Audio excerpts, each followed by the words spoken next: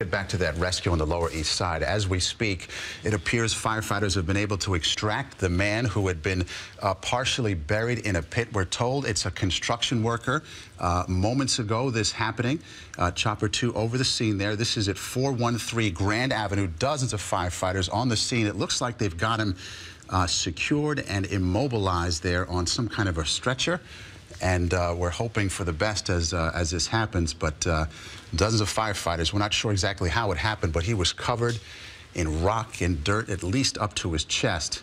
So one would hope that that the best outcome here is the result. And with any operation like this, obviously we need to keep in mind how sensitive everything is in that area. The firefighters, as you mentioned, Maurice, having to work very gingerly, making sure that all of the rock and the dirt and whatever else is surrounding that construction worker doesn't fall anymore and have that construction fall even deeper down into that pit.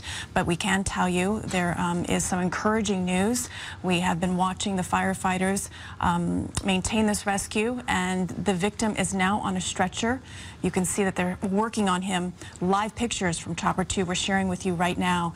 There is no word on the condition yet of this construction worker, but it is a good sign that we see him there on the stretcher. And a couple other things you consider as this goes on. 35 degrees out there. It's cold, but not as cold as it's been over the past few weeks or few days. And furthermore, the speed at which they're working, they're not in the ultimate rush. They seem to be careful about it, and they seem to have some time. So those would seem to be good indicators that seem to be working in his favor. Joe Bierman is up above in Chopper 2. You've been watching this for quite a while now, Joe, and it looks like we're getting a thumbs up here, right?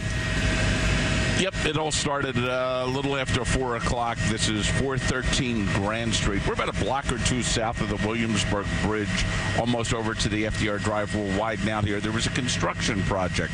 That worker had been trapped for almost an hour up to his waist in mud, rock, debris. Now, the fire department had to come in with specialty units and dig that worker out piece by piece. They brought in what they call a special Con Ed vacuum truck to vacuum some of the dirt out. There's the hole that he was stuck in. They put the plywood around him to secure the walls so there's no further collapse. The good news is we were listening to the fire department. They said he was alert and conscious when he was pulled from the pit there from the construction accident. No word yet on which hospital he's going to, but a dramatic rescue now over here on the Lower East Side. Live in Chopper 2, Joe Bierman, CBS 2 News.